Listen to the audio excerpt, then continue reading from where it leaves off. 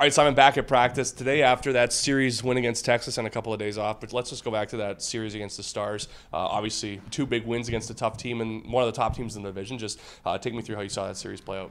Yeah, I think we played two great games. Like you said, the top team in the division. So we're happy we came out with maximum points.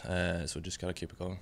What kind of confidence does that bring to you guys in the room too? I mean, you faced off against Texas before. You know they're a very heavy, hard-hitting team with a strong forecheck as well. But to come out with 4 points as well in the ways you did that too, what does that say about just the effort and the character of this group? Yeah, it gives a lot of confidence to everyone. Like you said, they're probably the best team in the division right now. But we know we can play good if we just play the right way. So, like I said, if we keep it going, then we're going to win more games.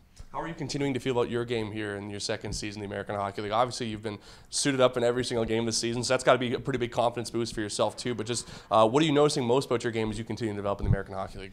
Yeah, I feel like I'm playing better and better, getting more confidence every game that I play. And like you said, I played every game this season, which is also a confidence boost. So I'm happy where I am, and I just gotta keep improving. How excited is the team to see Jimmy Olney back at practice in the full contact jersey? I mean, you know about the injury he's had and the road to rehabilitation he's had as well. But just to see him back in the regular contact jersey, back at practice with you guys, what kind of boost does that bring to you guys? Gives a lot of boost. It's awesome to have him back. Like, he's such a good guy off the ice and also on the ice.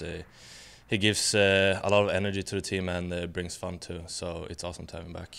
Also want to talk about what happened on Monday at Silent Mission. Obviously, a nice bit of a different day off for you guys to do some volunteering in the community. Just take me through what you ended up doing that day and what that was like, I guess, for you guys to give back and spend some time in the community. Yeah, it was awesome.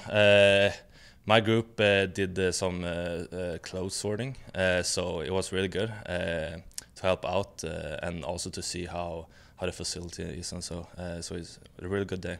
And now getting set to face Toronto again, a team that's very skilled as well and in their own rights as well. But just what are you expecting when you face Toronto here this weekend? Yeah, like I said, they're a skilled team. So I think if we just play the way we played against Texas, I think we're gonna be in a good spot.